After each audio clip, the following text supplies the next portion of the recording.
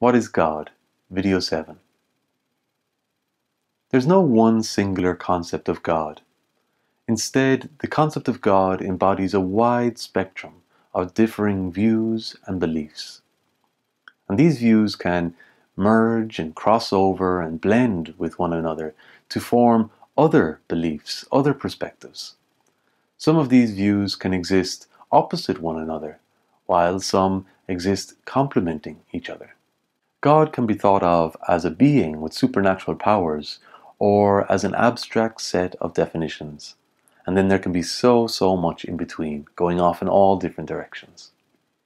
Even people who share the same faith tradition, although they believe in the same God, they don't necessarily see that God the same way. So it's impossible to have one simple concept of what God is, one single definition that we can all believe in. It's just impossible. The concept of God that each and every one of us hold is very much related to our own personal temperament. As individuals, we learn, we grow, we change, and we mature both emotionally and spiritually.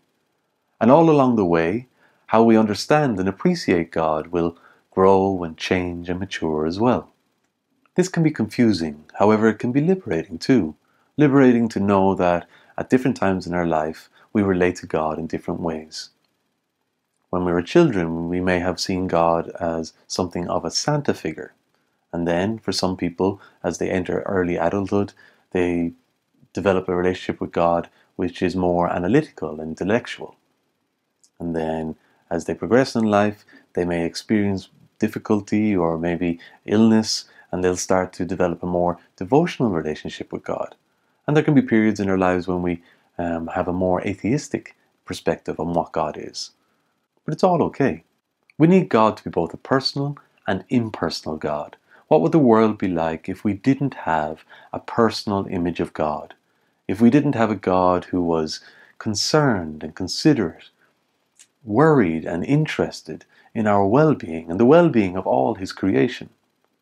In contrast, though, we can ask, what would it be like if we only had a personal God? If we only believed in a God who was authoritative but disciplining, considerate and caring but could intervene at any point? What would it be like if there was only a personal God and no impersonal God? The truth is that there's space enough for both perspectives, for both a personal and impersonal God. The concept of God is not black or white, and thinking it is just a human desire to simplify things, squeezing it into a framework which we believe to serve us.